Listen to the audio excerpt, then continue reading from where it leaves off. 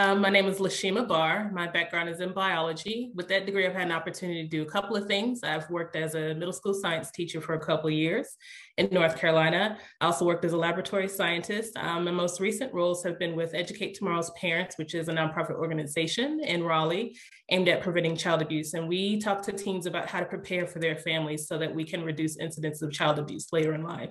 I've also had the opportunity to work with a child abuse prevention agency called Safe Child, which stands for Stop Abuse for Every Child.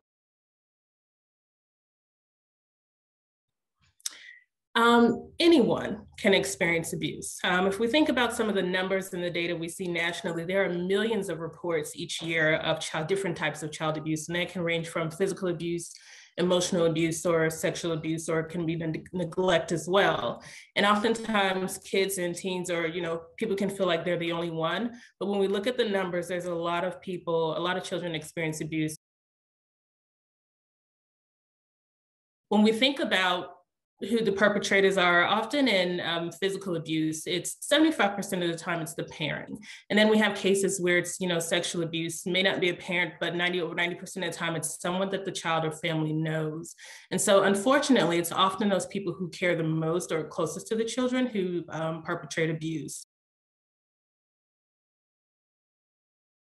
So there are a couple of reasons. We can break those down. Sometimes it's knowledge, attitudes, and just behavior.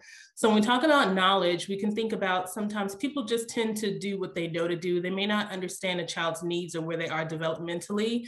So sometimes they may have unreasonable expectations, and that can cause a parent to be frustrated and to harm a child unintentionally. And then sometimes it's, adult attitudes. If we have a child who's a playful kid and they may, give you a little bit of back talk, sometimes we take children's behaviors personally.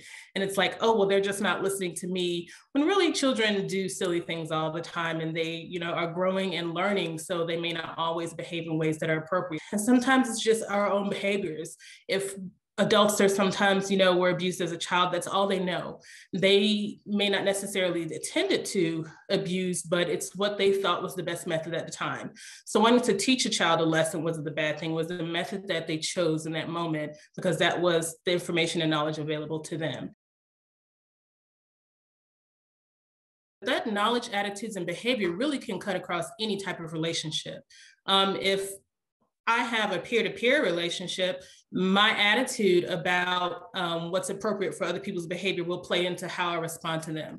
My behaviors and my experiences play into how I interact with people. So those same principles that I just spoke about really plays into any type of relationship.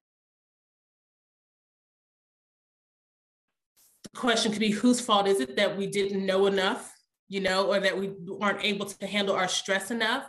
So don't typically use the word fault as opposed to thinking about reasons why it happens, because parenting is tough. Caring for children is tough. And in those situations, like I said, because most of the time it is the parent, then it's often because they don't know a better way. They got frustrated, they lashed out, and caused harm. When we think about caring for children and being a responsible adult, it's one of the few things that you can do without a certification, right? But when you think about it, the numbers of where the abuse is occurring, there's no test to say, all right, you're going to be a good parent, you get to have this kid. And oftentimes there's not a lot of, some people are in a situation where they're fortunate enough to look and read best practices and learn before they become a caregiver, but oftentimes they don't. And so that's why education is so important. Education can lead to a change in attitude, a change in knowledge, and a definite change in behavior.